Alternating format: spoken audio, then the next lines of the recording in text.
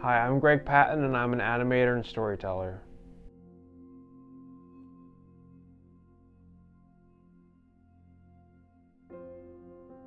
So I really got involved with storytelling when I was just a child. I would come home from school every day and I would play with Lego sets. And I remember that, just being able to create different characters and tell stories that were unique to me, or just retelling my favorite ones like Star Wars, Lord of the Rings, Harry Potter. All of that was just such a profound experience as a child to really just be able to create anything. And when I was trying to figure out what I wanted to do for a career, I thought back at those moments and those very early childhood memories, and I realized quickly that I always loved to tell stories, and I always loved to bring life to something that usually wouldn't have any. So I think that being able to do that for the rest of my life is, it just would make me the absolute happiest.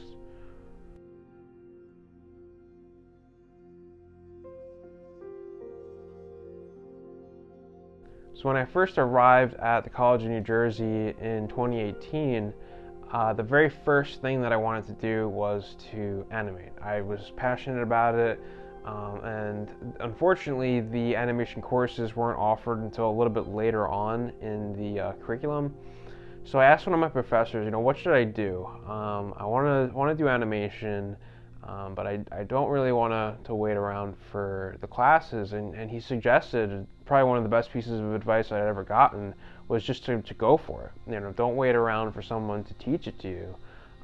If you're passionate about something, really make it happen. So the Campus MovieFest competition was coming up, and I'd never submitted to it before, but I'd heard a lot of good things about it. So I wanted to try that. So I put together a team, and we came up with a really great story about this character and this journey.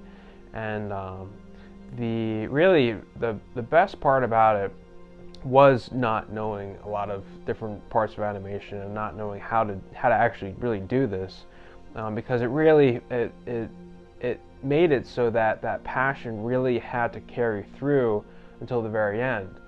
And I remember a specific memory that I don't think I'll ever forget, that really when we were at the end of production, the editor and I, Malachi Joyce, we were up all night working on the various parts of the film that had to be done. So I was scoring the film in one corner of the room, and he would be editing it as soon as I was done with that. And I just remember it was such an exhilarating moment, an exhilarating time, because there was just so much on the line. And there's one memory that I really remember about it. The sun was coming up early that morning, and I had still been working at it, and Malachi was working at it. And I just remember taking a moment and looking up and seeing, we had been there all night, and it didn't even really feel like it. And so that was really interesting to me. It was such a beautiful moment.